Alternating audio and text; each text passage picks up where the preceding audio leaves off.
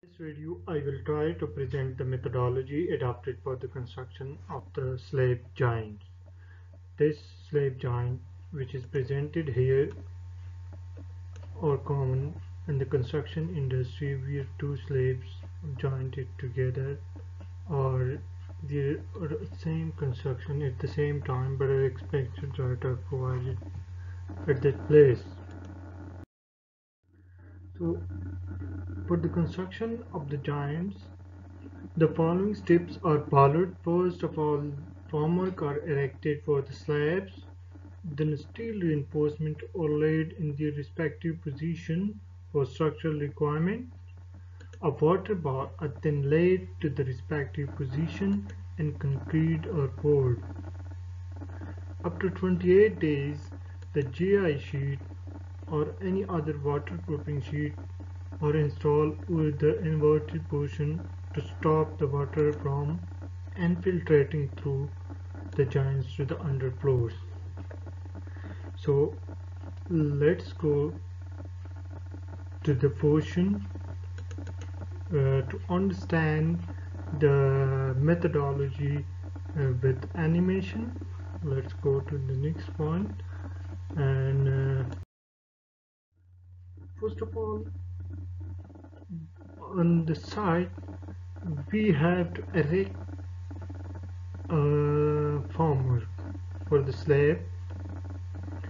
We have to erect a formwork for the slabs in all sides. This is the uncontinuous side. This is the continuous side, and this is the bottom side. This is the top side. So after placing the formwork, a steel reinforcement are erected for the purpose of structural requirement. I have shown the formwork. I am going to show. This is the formwork. So formwork and steel fixing are done at the first stage. Then the upper steel for the construction joints or expansion joints are laid down to the according to the drawings. Then concrete or placed. The water bar are placed in their position. Then concrete in the bottom portion of the slab, and if the construction the inverted portion of the joints are placed. After that of the concrete or assume the 28 days strengths are enough. So after 28 days you have to install a GI sheet. GI sheet are installed in to cover this portion for the purpose of stopping the water to infiltrate through this joint to the bottom portion. And this same thing, for the same purpose, the water bar are provided. For this safety purpose, this is also provided because the water can accumulate here and percolate to the concrete, and it may cause some shrinkage and other types of problem in the concrete. So if I place the sheet, I have to fix it through the through the raw plugs.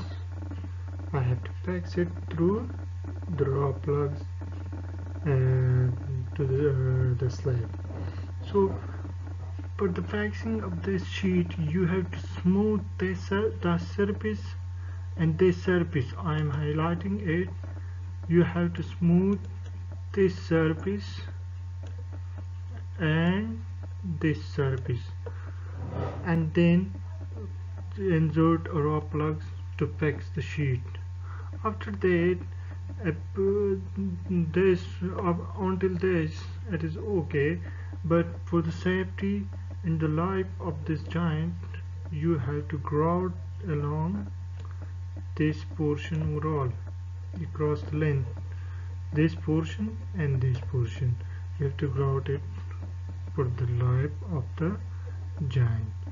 So this is all a very simple methodology adopted in the construction industry. So what is RAWL plug? RAWL plug is a simple screws. Here we use in general common life, and the water bar are here for the. So this is the water bar. This is the GI sheets, color or link to the text. This is the RAWL plug, which is linked to the text also. So water bar.